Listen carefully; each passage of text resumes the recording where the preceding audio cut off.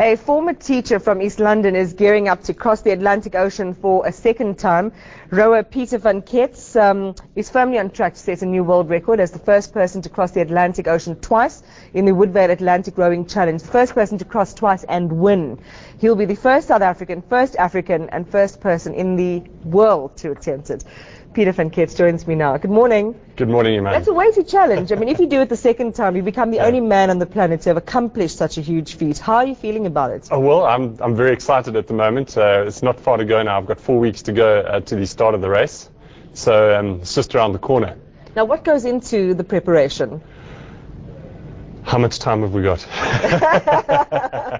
There's lots of preparation. I mean, the aerobic version. Look, basically, there are three areas that I need to prepare myself. The first one is physically, then psychologically, mentally, obviously, and then food. I have to eat the right amount of food. I've got to pick up. I'm going to be out at sea between 50 and 120 days, and so I need to obviously start the race with a little bit of excess weight. Spa have been helping me try to get up to the weight that I need to. It's 92 kilograms. I'm on 88.5 kilograms at the moment. So you expected to lose 15 kilograms during the roughly 15 kilograms during the course of this. In the 2007-2008 race, I lost 14 kilos. Oh, now I'm doing, and that race I did with a very good friend of mine, Bill Godfrey.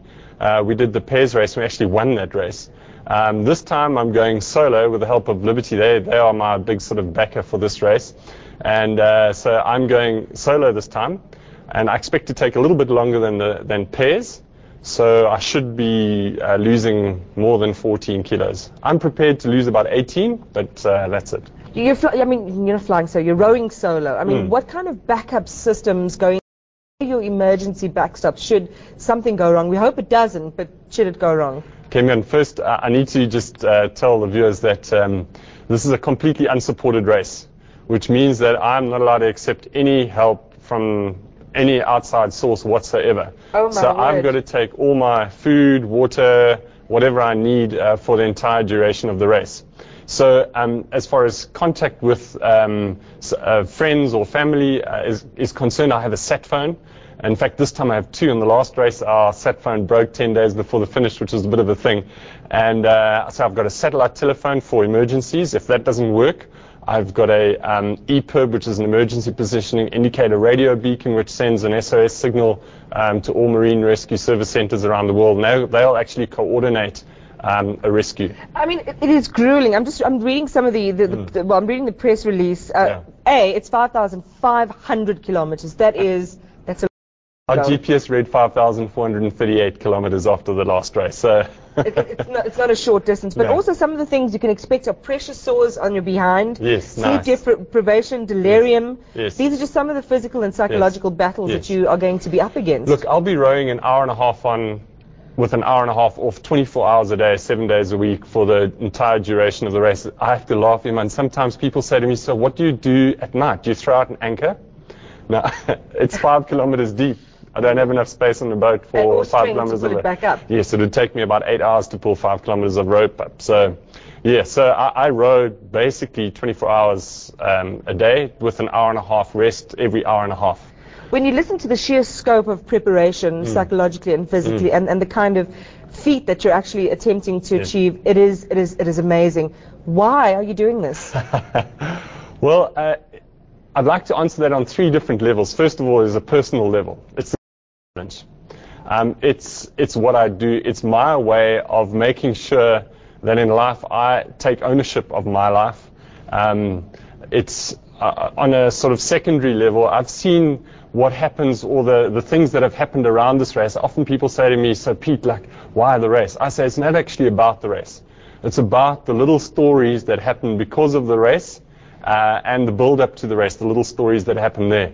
And I spend a lot of my time talking about what I do to prepare myself for the race and what I call critical success factors in achieving success in the things that I do. Well, we wish you, everything of the best, certainly heartfelt. What is Hannah, who's your daughter, she's 4 now, what does she say about all? Is she worried that Daddy's going far away into the big blue?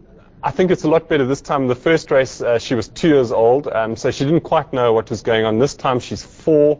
Obviously, that is my big tug for this race. It's the thing that I will find the hardest from her and obviously my wife.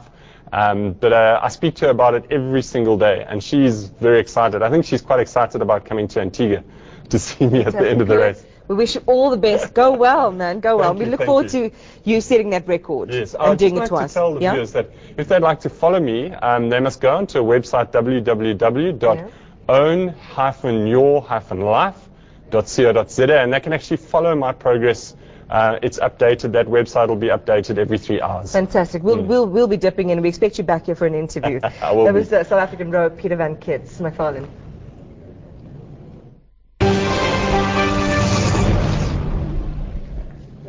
Well, earn your life. So go out there and find your feet. Let's take a quick look at what's happening on our top story this morning. Police had to use stun grenades in the early hours of the morning to end a tense standoff and free 3 hostages being held by prisoners near Bloemfontein. 14 hours of negotiations failed at the Mangaung prison. The 10 prisoners held 3 prison workers in the high security section of the prison. Mystery surrounds the shooting of a taxi driver whose runaway vehicle ploughed into shoppers at a busy Durban shop. The taxi driver collapsed and died of gunshot wounds shortly after crashing through the window of an Edgar's store. Paramedics say 13 people were injured, and that included store employees as well as shoppers. Cross-examination of Ben Egliotti has finally come to an end. Jackie Salibi's defense team wrapped it up yesterday after honing in on Egliotti's credibility. Egliotti is the state's star witness in the former National Police Commissioner's corruption trial. Up next, the latest from the weather desk.